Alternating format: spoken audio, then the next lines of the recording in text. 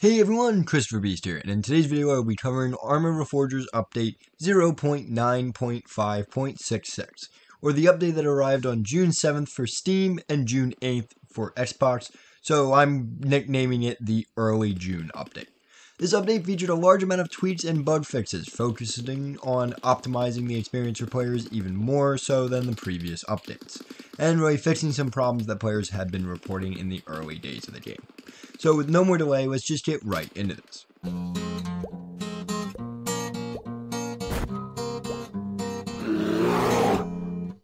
So to start off, let's cover the general gameplay changes. First, to combat spawn killing, there is now a new spawn protection. This will prevent you from dying for the first couple seconds after you spawn by making you impervious to damage.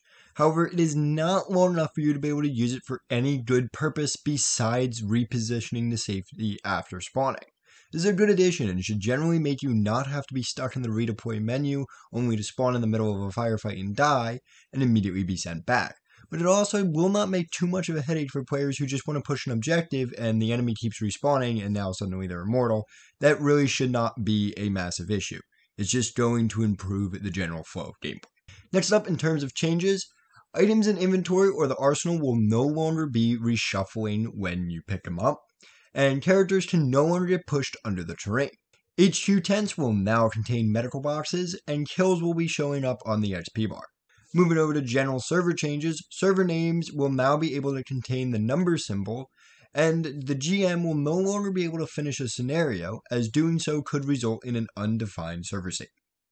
In regards to crashes, you will no longer crash when releasing radio frequencies, and you will also not crash if you're editing inside the Fusion engine and you select some incompatible material or accidentally spawn some certain particles. There's also some changes which should improve the performance on mobile devices such as laptops and the like. You're now going to get some better performance in the game. Vehicles were changed slightly to improve optimization.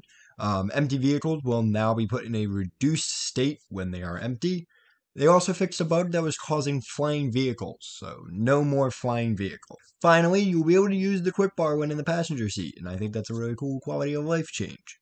Moving to the UI and camera, there was a fix to a bug that prevented proper closing of the deploy menu whenever you deployed, and a realigning of the camera has occurred whenever you use weapons in tripods. In terms of gunplay, most changes to it this update were in regards to scopes and zeroing, with the M249, RPK-74, PKM, SVD, and M21 receiving some minor tweaking on their zeroing.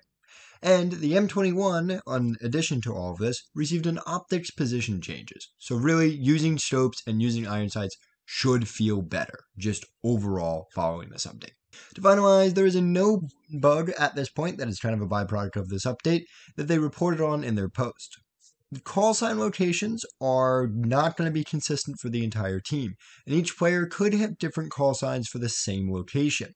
So to avoid confusion, they advise using the town's actual name when giving out callouts as to where you are and the like. Personally, I've heard some really good things about this update since it came out on Xbox, and I've also heard some good things from my Steam friends as well.